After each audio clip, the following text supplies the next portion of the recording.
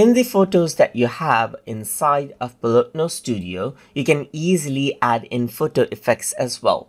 So to do that, you need to go around and click on the photo right here, and then you need to go around and click on the effects that appears at the top.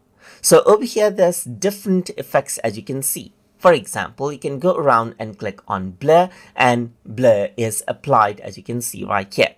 You can utilize this slider over here on the top to increase the amount of blur or decrease the amount of blur as you can see right here. You can turn it off as well. You can go around and click on brightness and change the brightness level as you like as well, just like this. You can go around, turn on sepia, which turns the photo more like an old photo, or you can turn it black and white or grayscale as you can see right here. You can add in border to the photo over here just like this as well, and choose around the border color right here as per how you like it.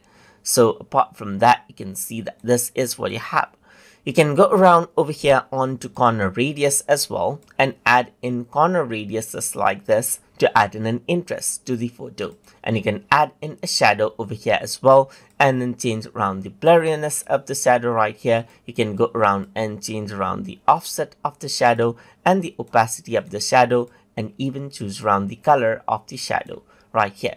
So over here, what you can do is you can go around onto effects and change around multiple effects just like this to get the look you want. You can go for sepia, grayscale right here just like this, and so forth. And whatever effect you turn on first is what is applied just like this as you can see right here.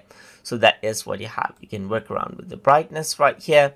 You can change around the corner radius, border, add in a bit of blur and so forth, and get the effect that you want on your photos. So that is how you can apply out photo effects inside of photos inside of Polotno Studio. So I hope you guys learned something as always. And as always, please like, comment, share, and subscribe